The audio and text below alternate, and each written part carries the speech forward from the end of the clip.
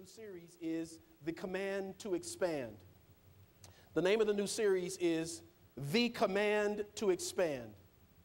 But today's title in that series is The Heart of God. I want to talk to you about the heart of God, about the nature of God. It's very difficult to serve a God you don't understand. And lots of times we hear this quoted, that the ways of God, how's the scripture go? His thoughts, our thoughts are not his thoughts, and his ways are not our ways. And usually when someone quotes those scriptures, they usually say, we cannot understand God because his ways are higher than our ways, his thoughts are higher than our thoughts. But that's not what that scripture means. Even though his ways are higher than our ways and his thoughts are higher than our thoughts, he does not say we can't know his ways, right? So what makes it difficult to serve God is when you don't understand him. You don't know where he is, where he's going, what his heart is, what his desire is for the world, for the planet, for you, for your house, for your children, your body, your mind, your life, your pocketbook. Doesn't matter what it is. You cannot serve someone for a long period of time unless you know why you're serving him. You cannot take care of crying babies for a long time unless you know why you've been given those babies. You can't stay in a marriage long unless you know why the marriage was created. You can't stay in a job long. You can't have a prospering business unless you understand the whys of why you're in business and who that business helps, right? So it's very difficult to serve a God that you really don't understand, because you can't plan a meeting with him. You can't go sit in his office per se. You can't open up what some of us think. You cannot open up his directive and read it. But we can open up the directive of God and understand what his plan is. And we have to set up the next season for our life built upon what God wants. Not what you've been through, not what's happened, not what other people are saying, and not even about how you feel. You have to set your life up and its future based upon his plan. And everything that's not a part of his plan, you have to simply throw it away. Is that all right? So go with me to Exodus, Exodus 33.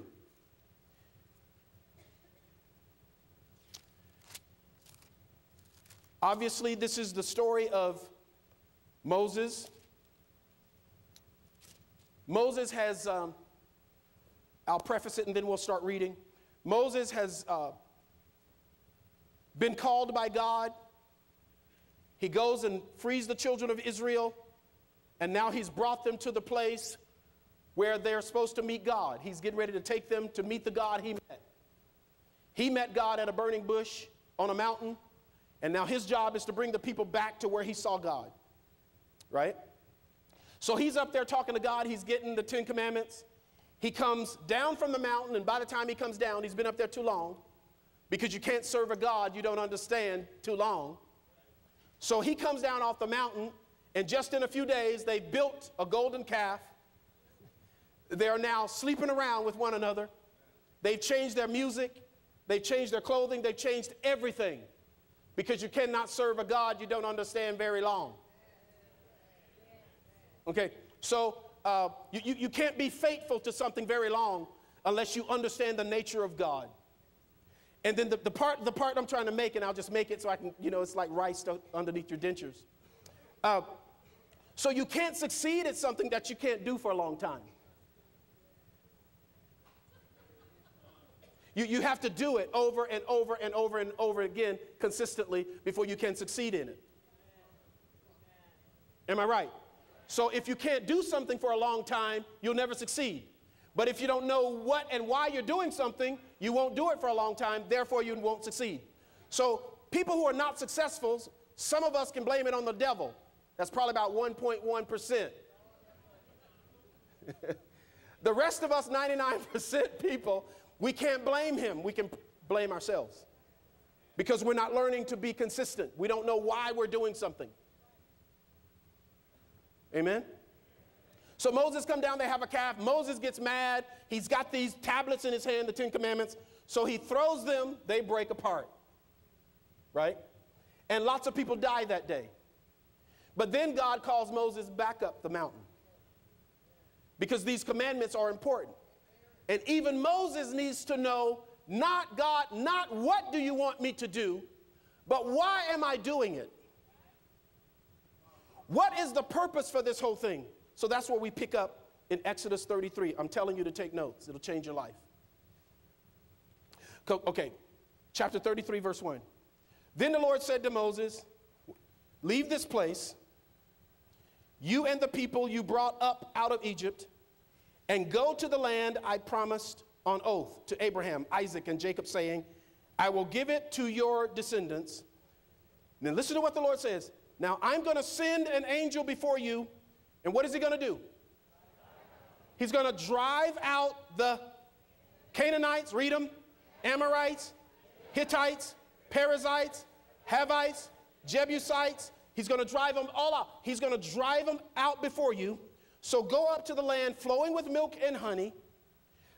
Then God says these words, read it with me. But I will not go with you because you are a stiff-necked people, and I might destroy you if I got to hang out with you. If I can tolerate you as long as I'm not in the room with you. Okay? I can deal with you. I can handle you as long as it's with a long handle. Now, but if I got to be with you, I know I'm supposed to help you, but you're so stiff-necked. You know, to turn your head, I got to turn your whole body. In other words, y'all, you don't know what stiff-neck means. Oh, I'm working too hard. Stiff-necked, the opposite of stiff-necked is being led by the eye. You have a parent that don't have to, you're not stiff-necked. The opposite of being led by your eye. In other words, your parent can look at you like my daddy would from the pulpit. He would just look. And I can interpret. Sit down, shut up. That's first level. Second level, I can interpret you in real trouble just by his look. Third level is I'm going to beat the hell out of you when you get home. Now, I knew he didn't have to say nothing. I knew what he said with his eyes. And after a few of them whoopings, because you think after daddy is listening to the pastor and he's dancing around and being baptized in the Holy Ghost, you would think he would forget about the eye he gave me. No. When you get home, daddy would whoop me. So after 2 or 3 of those, I just let him look at me. And I knew what to do. The opposite of that is stiff-neck. Stiff-neck means this. When your father speaks, if you're obedient, you can just turn. If you're stiff-necked, you don't turn. So he has to keep calling you. But you still don't turn. So he has to give you a situation that turns your whole body before he gets your attention. Which means if God has to turn your whole body, by the time you turn, you in deep kimchi. I mean, you in real trouble. You in trouble by then that only, when people say, I heard God's voice loud, I know what that means. I know that he's been whispering for years. If you hear God's voice audibly, it means he's about done with you. It means he can't lead you by his spirit. You're stiff-necked.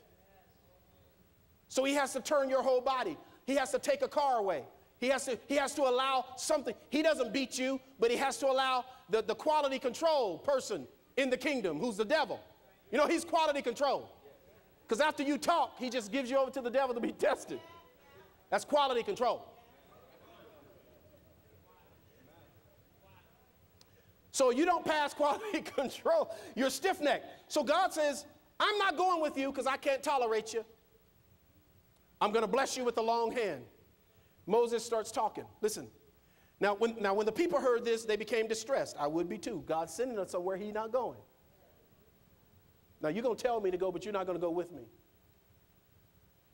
They began to mourn. No one put on their ornaments. For the Lord had said to Moses, tell the Israelites, you are a stiff-necked people. If I were to go with you, even for a minute, I might destroy you. Now, oh man, that's deep. Even for a minute, if I go with you, I might destroy you. So now take off your ornaments, and I will decide what to do with you. So the Israelites stripped off their ornaments at Mount Horeb. Now, here's the point. I want you to read this with your spirit, not with your mind. Now, listen to what Moses says. Now, Moses used to take a tent. Listen. He used to take a tent and pitch it outside the camp from some distance away, calling it the tent of meeting. Anyone inquiring of the Lord would go to the tent of meeting outside the camp, and whenever Moses went out to the tent, all the people rose and stood in the entrance of their own tents because they want to know what God's saying. When Moses, until he entered the tent, as Moses went into the tent, the pillar of the cloud would come down and would stay at the entrance while the Lord spoke with Moses. Now listen to this. Whenever the people saw the pillar of cloud standing at the entrance of the tent, they all stood and worshiped, each at the entrance of his tent. And read verse 11. Read it loud. Read it loud. The Lord speak to Moses. Read that again. One more time. And the next part of the verse. As a man. This is intimacy. God has never put these verses in the Bible before except with Moses. That he talked to Moses face to face as a man talks to his friend. Then Moses would return to the camp. But his young aide Joshua stayed in the tent. That's a whole nother sermon. God is talking to Moses face to face. So then why do we have verse 12? Let's get to verse 12. You there? So Moses said to the Lord, read it. You have been telling me, lead these people, but you've not let me know whom you will send with me. You have said, I know by name, and you have found favor with me. If you are pleased with me, listen to what Moses says. Now listen. The Bible says that God talks to Moses face to face as a friend talking to a friend. But Moses is saying, I don't know you. And you're trying to tell me to lead these people, and I don't know you. How can they know you, and you don't talk to them the way you talk to me, but you want me to lead them somewhere, but I still don't know your ways? What do you do? Why do you do it? How do you do it? Your mind. Where are you going? What's your modus operandi? I don't want to have to pray every time I got a decision to make. I want to know your nature. I want to know what you're thinking. I want to know what your spirit is. I want to know how you operate, your modus operandi. I want to know what you do in your sleep and why and how. Because otherwise, I cannot lead these people. And you can't lead your own life. It is virtually impossible for you to lead your own life and you don't know God. I'm not talking about being saved. I'm talking about being converted. So Moses says, listen to what he says. He says, teach me your ways. So that what? So that I may know you and continue to find favor with you. And then he says to God, and about that destroying them thing, about that killing them thing. Now, I just want to remind you, this is your nation. These are not my people. So if you're going to kill them, just know, Pharaoh and everybody in Egypt, they're going to say that you could bring them out, but you didn't have the power to bring them in. And a God who can save you, but not bring you into kingdom, is no God worth serving.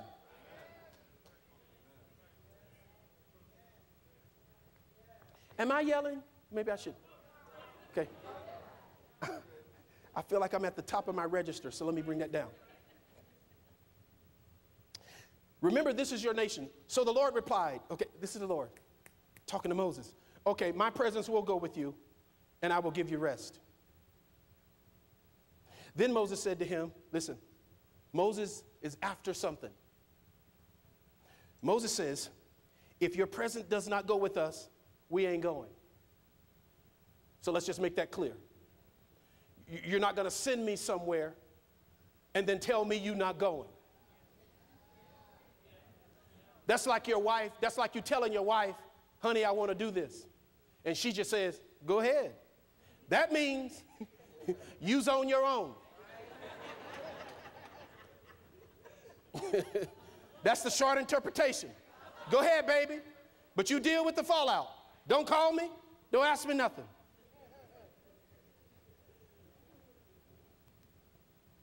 He says, we're not going without you.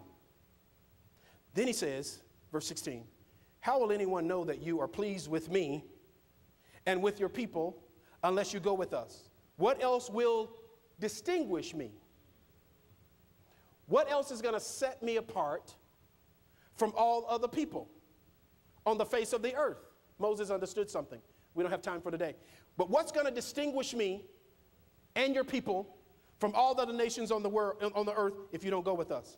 And the Lord said to Moses, okay, I will do the very thing you have asked, because I am pleased with you and I know you by name. Then Moses gets to really what he really wanted. Moses says, okay then, all right, it really wasn't your ways I wanted to know. I mean, I don't just want to know why you do something, how you do something, and how you make your decisions, but I want to know you. And I want to know all of you. Glory means I want to see your full weight. Everything you are, I want to see it. Everything, not just why, what, whens, but I want to know the real essence of you. I want to be on the inside of you. I want to know you like the Son and the Holy Spirit know you. He says, show me your glory. Glory means full weight. It means everything. Show me everything.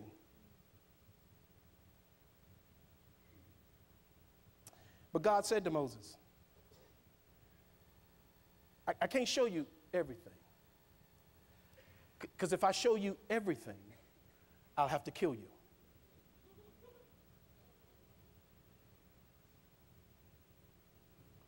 But I'll tell you what I'm going to do, Moses. This is very important. I'll tell you what I'll do. I will cause my goodness, underline it. I'm going to cause my goodness to pass in front of you, and I will proclaim my name, my nature. You see it? The Lord in your presence, my nature. I'm going to show you me. I'm going to come down and I'm going to show you me. And then the Lord says, so that nobody, me or you, can say of God and Moses, or of God and Catherine Kuhlman, or God and Smiggles with a Word, or God and Dr. Monroe. None of us can say, well, God, why are you showing her? You didn't show me that. And God simply says, I'll show mercy on who I want. It's none of your business. Okay, let me read it, not paraphrase it. Because y'all be getting mad. I see your face. I want to hear from God for myself. Well, you're not mature enough. You can't drink coffee all the time and hear from God. You can't cuss 1 minute and then be praying and trying to hear from God. You can't disobey all day and then get in trouble and say, Lord, help me. He ain't there.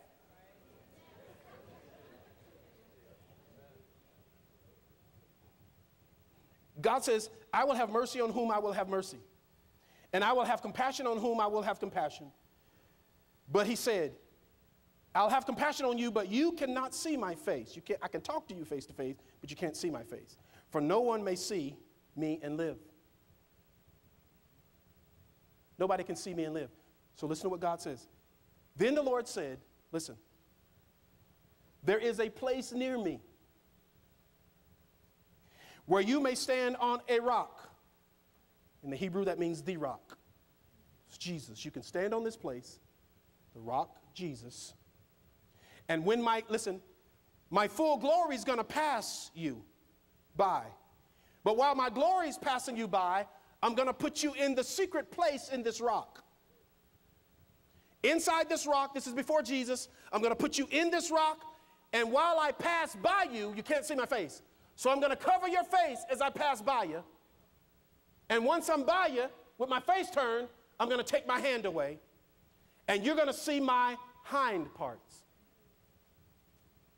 Now, this scripture does not mean God had back. It does not mean that Moses is going to see the booty of God. It does not mean that Moses is going to look at God's robe or God's train. It does not mean Moses got to see God walk. That's not what this scripture means. Is that all right with y'all? Did I go somewhere you couldn't go? Okay. That is not what it means. It means God says, I'm going to let you see in the original my hind parts. In other words, Moses, I'm going to show you what, why, how I did things. And I'm going to let you see my nature. So that if you know what, why, and how I did things, you will also know your future. You will be able to predict me. You will be able to see not just what I did and why I did it and how I did it. You'll be able to see that me as God, once I start something, I never stop until it's finished. I'm king.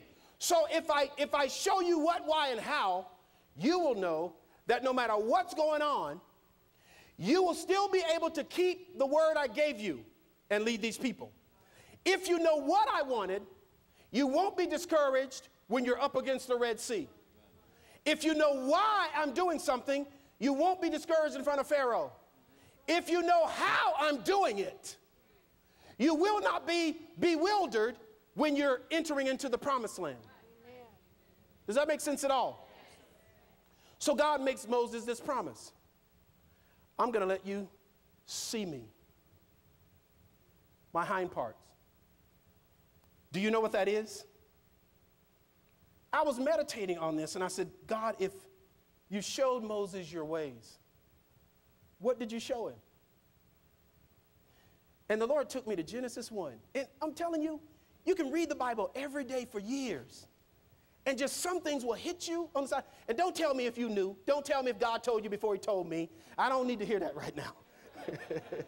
Mess with me. No, really, it's no problem. But God reminded me, he said, now, where do you think Genesis came from? I said, Moses wrote it. And the Lord said, but Moses wasn't there. So how did Moses write Genesis? He didn't have any tablets, Genesis 1 and 2 especially. He didn't have any tablets. He didn't have any stories passed down to him. Because, you know, Adam and Eve, they forgot about Eden. They didn't live there anymore. So the Lord said, you need to read Genesis 1 again. Because I showed Moses my hind parts. I showed him where I've been. I showed him why I did it. So now Moses knew. Moses knew what I wanted. Moses knew where I was going. How do you hit a rock and tell water to come out of it unless you're sure these people cannot die in the wilderness? Y'all don't understand. How do you stand in front of a river that's overflowing and step in it when it's overflowing unless you know what God's going to do? Amen. See, here's the problem. Here's the problem. Here's the problem. Too many saints are trying to do simple and unimportant things.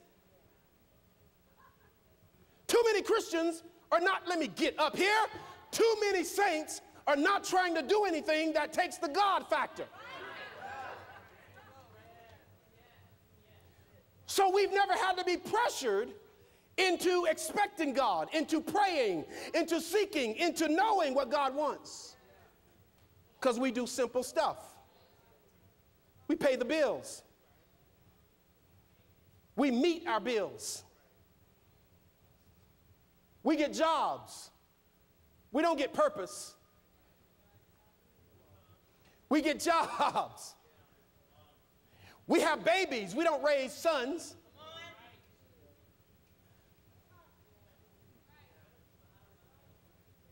We get by. We don't stretch. But Moses knew, I can stretch as far as I can stretch. Because no matter how far I stretch, God is where I stretch to. And when you begin to understand that you can't go anywhere God hasn't been, you can't face a day God didn't make, you can't have an issue God didn't know about. And when you start living like that, normal, mediocre people be, oh, she's a woman of faith. No, she just know what God wants. She know where God's going. She can predict.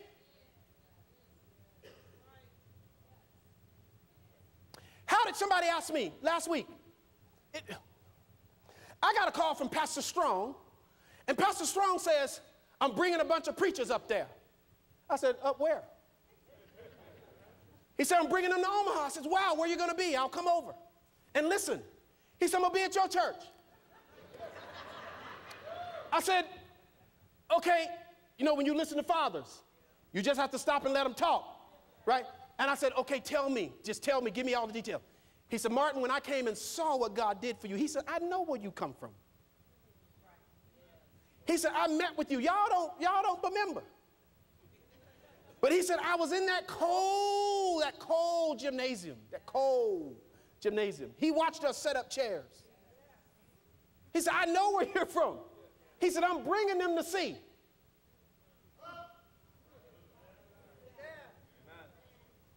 He says, I'm bringing them to see because I want them to see what God can do for them. And I simply said, yes, sir. What are your dates? So for 3 days, Pastor Strong's going to be here with ministers from around the region. He's bringing them here to see you. But the big deal is simple. What's happening here is no big deal, really. It's really a knucklehead guy like me who's able to be led by his eye. It don't really matter. How did you do it? What if it hadn't happened? Ain't no big deal to me. What if it had failed? What if you didn't get the building? What if you can't pay for the building? I don't care. It's his thing. If God can't pay for it, I will go back to the hotel. And I will rent a room, and if y'all leave because God failed, I'll start with 30. It don't make no difference.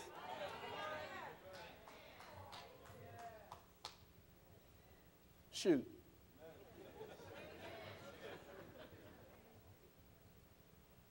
But it comes down to, God, I done told people we're buying this building. Martin, did I tell you? No, you didn't tell me to buy the building. I saw the building. I thought it would look good in the hands of kingdom citizens. The building's sitting up there on top of the hill, and I just think it'd be good. It'd be good if you owned it. So I told him we're going to buy it. Now, what's God going to do? No, really. What choice does he have?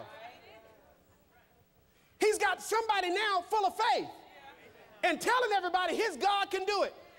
Okay, mama and daddy, you know what it's like when your kids were little and they told everybody, oh, my daddy's bigger than your daddy. My mama cooked 24/7. She cleaned. She don't ever sleep. My mama is Superwoman, Wonder Woman. And when your daughter brought her friends over, you worked hard to stand up to that image.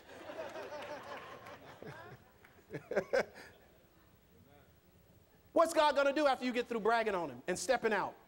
Well, God didn't tell me. He don't have to tell you everything. You can know what God wants.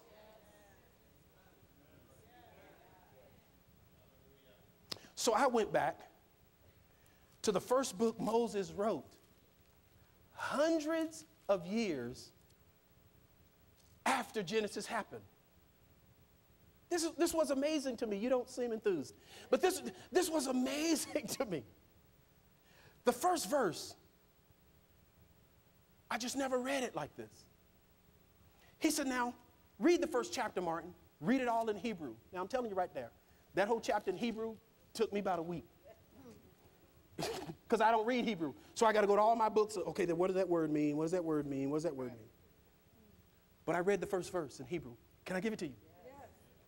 The first verse says God. In the beginning is not the first verse of Genesis 1. The first verse is in the Hebrew, God, or El. And that's it. It's El, period. Okay. The first verse says God.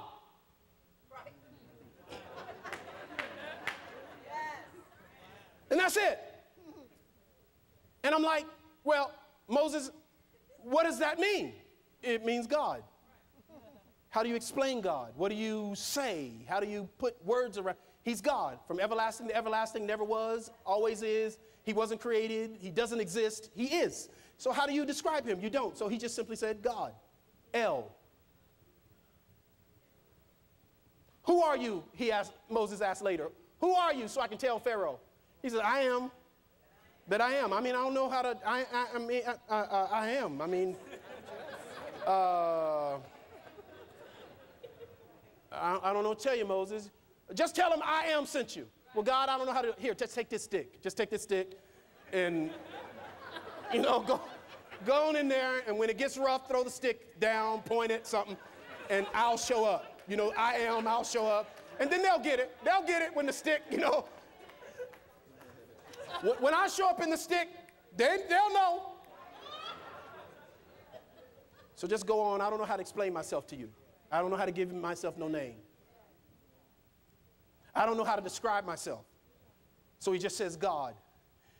Then the first verse says, God then created the heavens and the earth.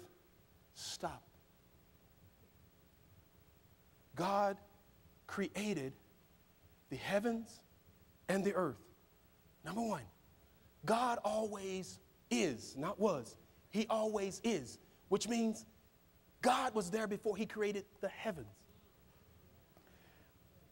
That is so deep we can't even talk about it. He created the heavens, then he created the earth. Now, here's the question. The next phrase, read it with me. Now the earth was formless or void and empty, and darkness was over the surface of the deep. Stop. Now, Moses sees something that we haven't heard described. Whenever God creates something, what's wrong with it? When he creates something, what's missing? Nothing. When God makes something, when he's done, it's perfect. It's perfect. It's eternal perfection.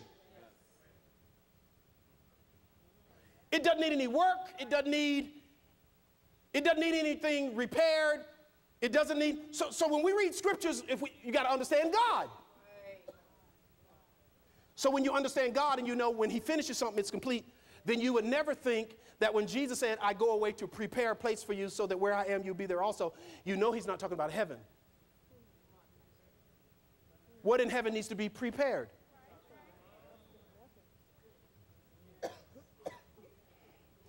I need to find somebody to sit in their lap. There ain't nothing broke in heaven. Jesus didn't go to heaven after he died to fix the plumbing till we come. He's not up there fixing the roof. He's not up there cooking. Heaven's perfect. The place he's preparing for us is a new earth.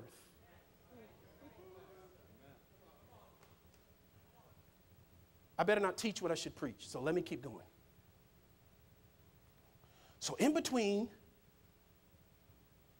the first phrase in Genesis 1 and the second phrase, something happens. Because when God created the heavens and the earth, it was perfect.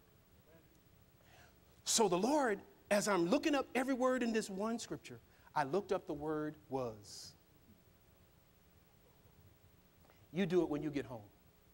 I looked it up, man. It blew my mind. The word was means became. It means in the process of time. This is so groundbreaking to me. Just act like it's new to you and good. I mean, like a new dessert you never had. Where you know when your toes start tingling. Now listen now. The heaven and earth was flawless, but now it was formless. It became. It wasn't created formless. It became formless, and it wasn't empty. It became empty. Lord, have mercy, Jesus. It wasn't dark.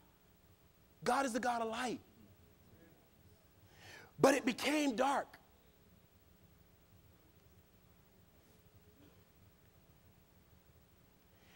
And in this state of godlessness, in this state that God did not create it to be, it says that the Holy Spirit is just hovering over the earth. Not impacting the earth, just hovering over it, waiting for something to happen. Waiting for God to do something. I'm telling you. Waiting for something to happen, because this earth, the Holy Spirit knows the earth is not supposed to be like this. So the Holy Spirit hovers. He's just hovering. I don't know how long. I wish I could tell you. I don't know how long it was. He's just hovering. And then these words. And God said,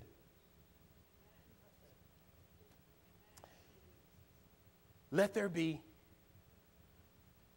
light. Not plural, singular. Okay, let me give you this. And now, don't you bring your Sunday school teacher here to talk to me. Talk to me. Okay, because I know you're going to go back and talk to your Sunday school. You know what that man said?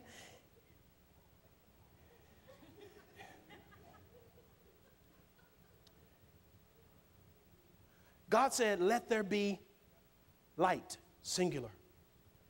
And there was light. And God saw, as Moses could explain it, and God saw the light, that it was good. And he separated the light from the darkness. And God called the light day, and the darkness he called night. Listen.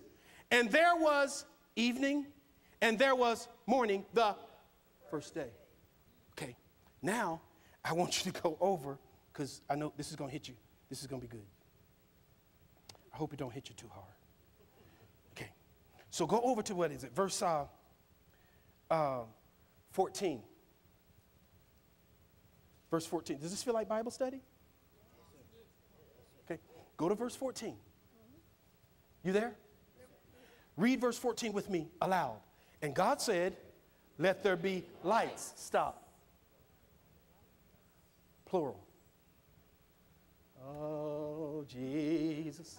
Okay. The first time God said light, he wasn't talking about sun, moon, stars.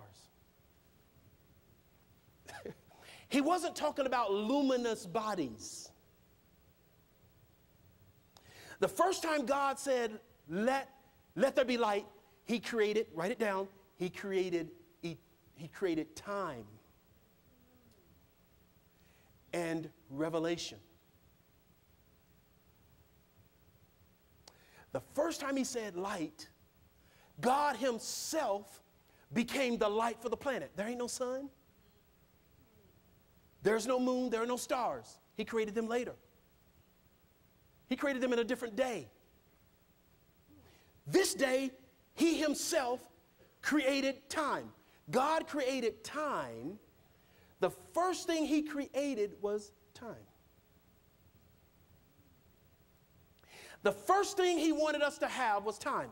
So that not eternity first, but time. So that God could make appointments for us. He does not live in time. He lives outside of time, but he made time for us so that he could schedule things, so that he could put things on our calendar in the eons. You weren't just born, you were planned. Right. You're not just married, my brother. You're not just married. You're not just married. And even if you're sick of her, you're not just married. You have children with her, not just to have children. This is not procreation. There is a reason that you're married. There is a reason to keep your family together.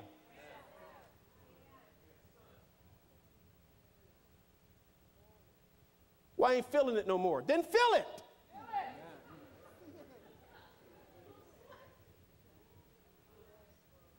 Well, I can't make myself. Okay, I know I'm stuck here, so let me just say it so I can get out. You know you can make yourself do a lot of things by your decision. You can decide to do it, and then your mind and your body will follow. And just like you decided not to be in love no more, you can decide to be in love. Okay, I'll get out of there. Now, you can send me an email on that one, but I'm going to fire back at you. Outside of this, it'd be hard. Let me get back to where I was. Okay, girl, he might not have been the man you thought he was going to be. Okay? He didn't turn out to be what you thought he was going to be. But that ain't got nothing to do with eternal purpose.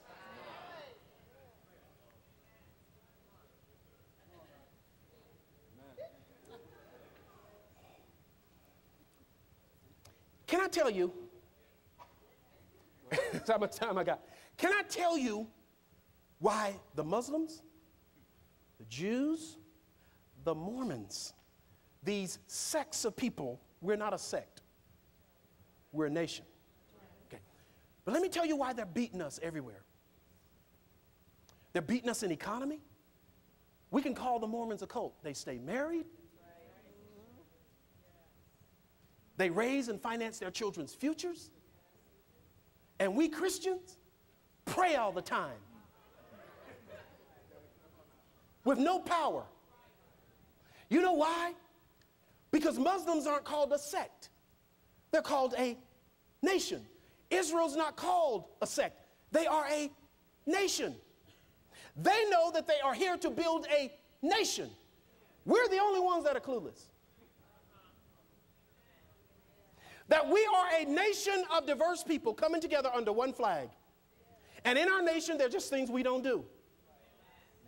I didn't say there are things we don't want to do. There are a lot of things we want to do. We just don't do them. Because it's not permitted in our nation.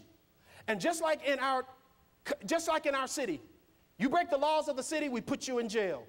I don't care what color your skin is or what kind of testimony you got. You break the law, you need to go to jail. The same happens in the kingdom. You break the law, many of you are in this room right now, shackled. It's like in jail.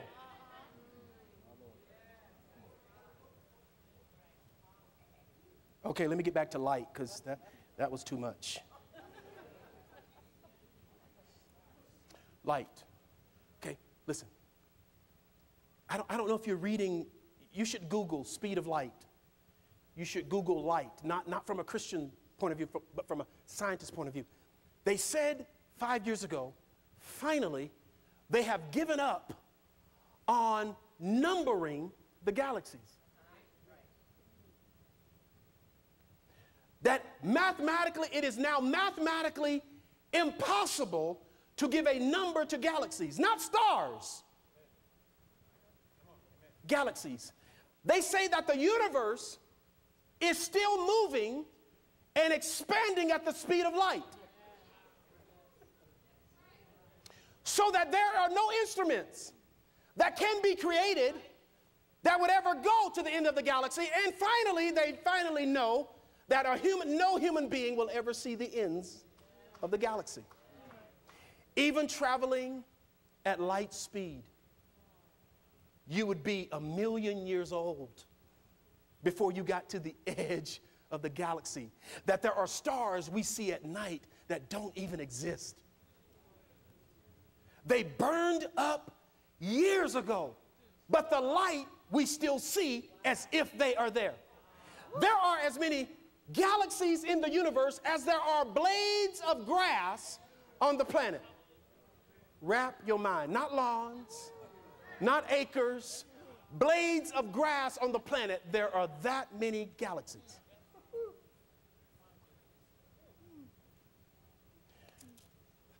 God says to Moses, Moses, the first thing I did for you is I created time.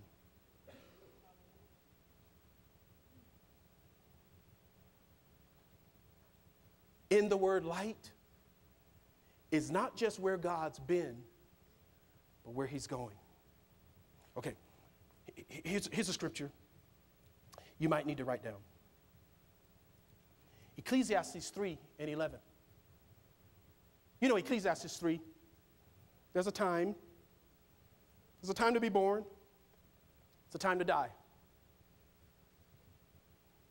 There's a time to sleep, there's a time to be awake, there's a time to be poor, there's a time to be rich. God said there's a time. And at the end of that whole discourse, Solomon says, listen to what he says about God. You there? This is important. You there? He has made everything beautiful during its appointments.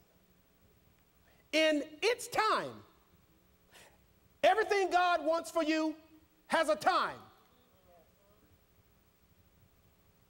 Everything he's created for you has a time. But he says at the end of that, but even though there is an appointed time, he has set eternity. Okay, y'all need to read it. Let's read it. The whole verse.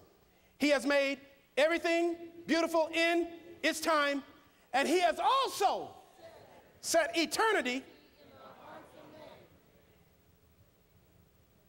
so that I may not know what God is doing, but I know it's coming.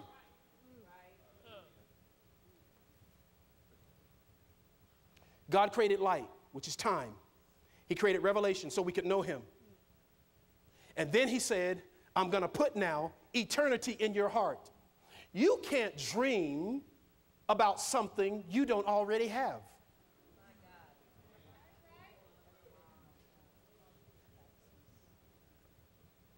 I'm going to say it again. I'm going to say it like Mother Wells down on Zetas Road in Mississippi on the dirt road. Sugar,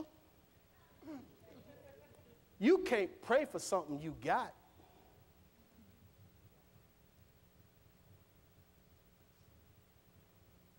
You can't have a desire in your heart, your mind, that God doesn't have in your times.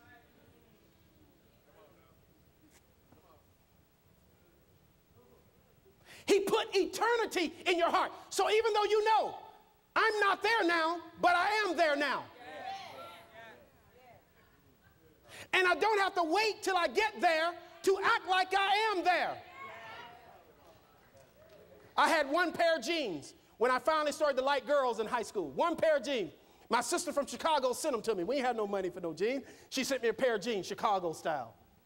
Girl, I washed them jeans every night. One time I got me about 50 cents and I sent them to the cleaners. Y'all know you send them to the cleaners? And they put that starch in them. I'm talking about back in the day when they put real starch in them.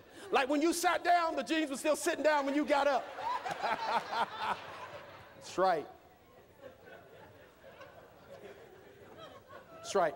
Them jeans be crinkled up in the back because they had so much starch in them. I told my sister, I said, blow my hair out.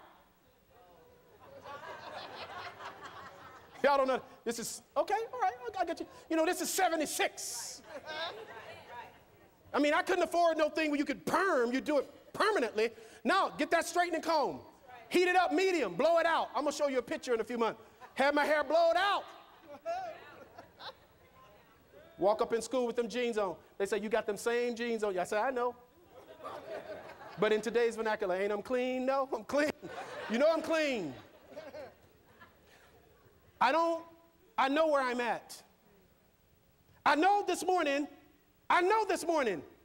I had to, because they left the cheese unwrapped. I know I had to stand on the knife to get the government cheese to cut. I know that. I know the bologna, the rind of it, that little red. I know it's stuck to some meat. I know I got to put it between my teeth and pull on it. I know that. I know the eggs that came from the government. I know they ain't real. I know they powdered. I know what I had for breakfast. But what I had for breakfast ain't got nothing to do with where I'm going. So I'm going to dress like my tomorrow. Young men, you don't let your pants sag, because you're not going to look like that tomorrow.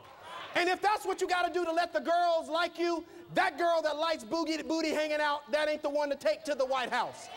That ain't the one who can handle $1 million. That ain't the one who can go to hell and back with you. She may not to you be the prettiest girl in the school, but you need a woman with some substance.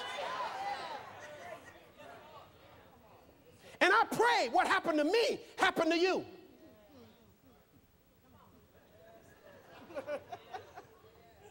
Beautiful girl with all of them, all boys on campus looking at. But smart too. I hope you get one of them.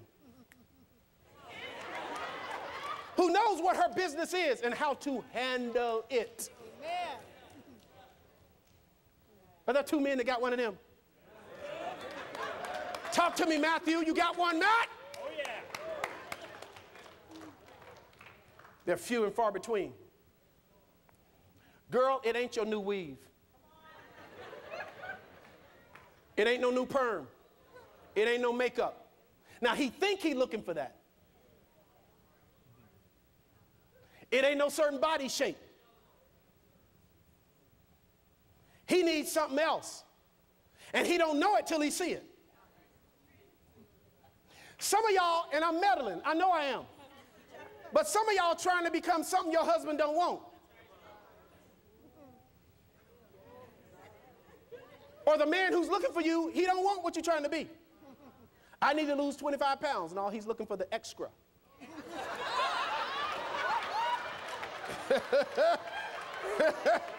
Okay, all right then. You lose 25 pounds, he just passed you in the mall.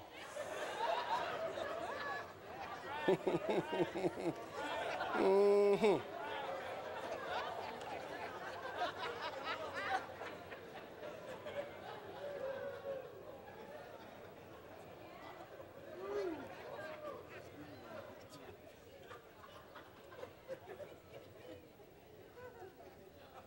Okay, Moses.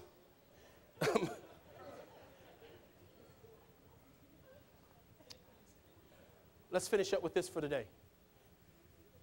Okay, so watch Moses. Watch him. The first time God meets Moses, he is tending the sheep on the backside of the desert. He only knows the system of Pharaoh. He was a Hebrew, but not brought up with the Hebrew people. He was an Egyptian for all intents and purposes. He doesn't know this God. So Moses now meets God. This is Exodus 3. And so when Moses meets God, he doesn't know it's God. It's a bush. It's a bush that's on fire. And the Bible says that Moses didn't turn aside to see God.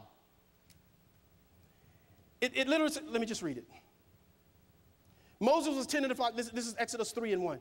He was tending the flock of Jethro, his father-in-law, the priest of Midian, and he led the flock to the far side of the desert and came to Horeb, the mountain of God. He didn't even know where he was. And there the angel of the Lord appeared to him in flames of fire from within a bush. Now watch this. Moses saw what? Though the bush was on fire, it did not burn. So Moses thought, what is this thought? Read it. I will go over and see this strange sight. I want to know why the bush is not burning up. I don't want to talk to no angel. I don't want to see God. I don't even know who God is. I want to know why this bush is burning. Bishop Tudor told us years ago. The bush was burning and not being consumed because eternity came where the bush was. And in eternity, there is no time.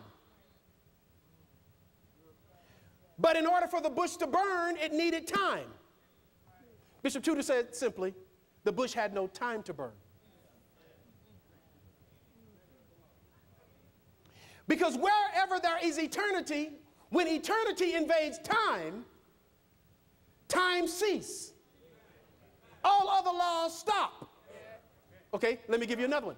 Later on, later on in like Exodus 34 or so, Moses goes back up to see God. He's up there 40 days this time in the presence of God.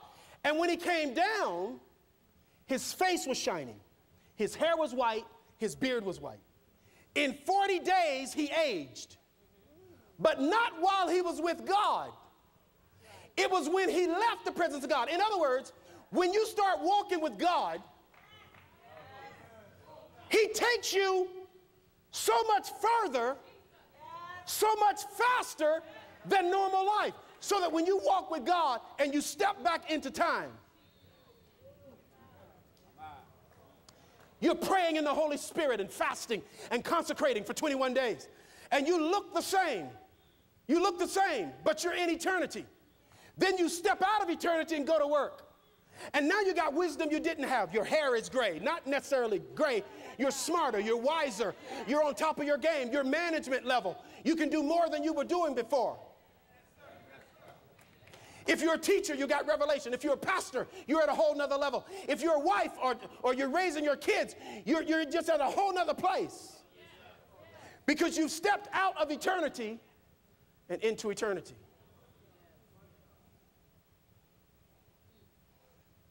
I was going to leave this with you to think about, but I'll just tell you. How did the earth change from perfect to being void?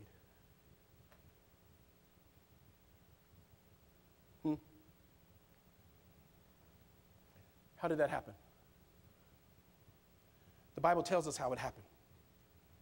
It tells us in Isaiah 14. It tells us how it happened. And if you get this, you won't be defeated in anything you do this week. Isaiah 14 and 12. This is how it happened. Here's how it reads. How you have fallen from heaven, O morning star, Lucifer, son of the dawn. You've been cast down to the earth. You who once laid low the nations, but you said in your heart, I will ascend to heaven.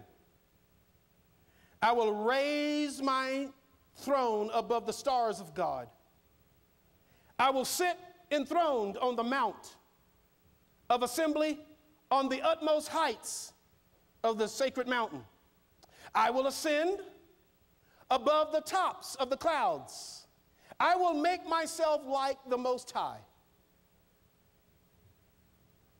But you are brought down to the grave, to the depths of the pit. Now listen to verse 16. So those who see you will stare at you. They will ponder your fate. And this is what they will say. Is this the man who shook the, you see it? Is this the man who shook the earth and made kingdoms tremble? The man who made the world, here it is, who overthrew its cities and would not let his captives go home. This is how it happened. God made the earth and the heavens. It was perfect. And the Bible says that Satan had a thought. Now let me clear this up before you go home. People talk about a fight in heaven. No such thing. The devil got in a fight with God. You lost your mind. That kind of teaching, you hear somebody say that, You get your hat and your coat,